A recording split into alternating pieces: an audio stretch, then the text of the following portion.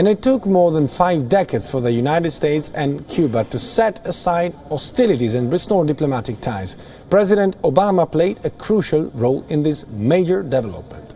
But the United States opened its embassy in Havana in August of 2015, and less than a year later, the US diplomatic staff in Havana, the same one, started hearing strange sounds.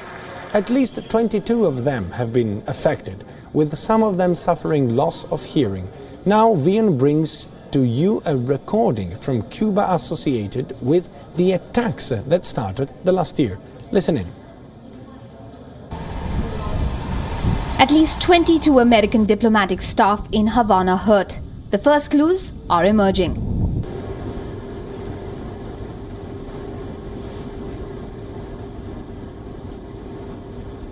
The recording gives us the first tangible sense of what it was like for these American government workers in Havana who were hearing these unexplained sounds in their residences and later developed physical symptoms.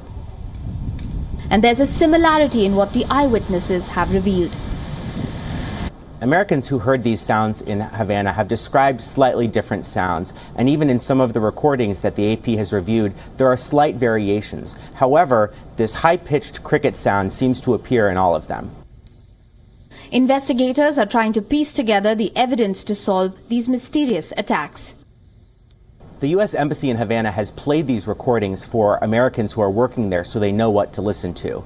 These recordings have also been reviewed by people who heard the sounds firsthand in Cuba, and they confirm that the recordings are generally consistent with what they heard. The mystery, though, remains far from solved. We still don't know what is causing the sound, and the recordings don't appear to have significantly furthered the investigation. Even with the recordings being analyzed, the U.S. government still says it has been unable to determine what is causing the sound.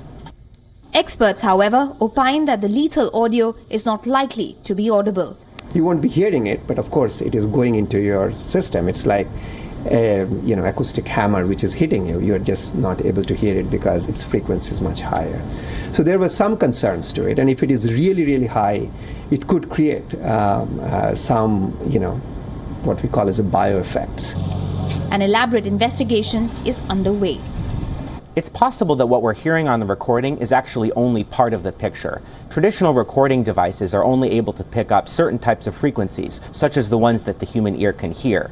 It's possible there are additional frequencies, possibly those too low or too high to be picked up, that are also happening when these attacks occur.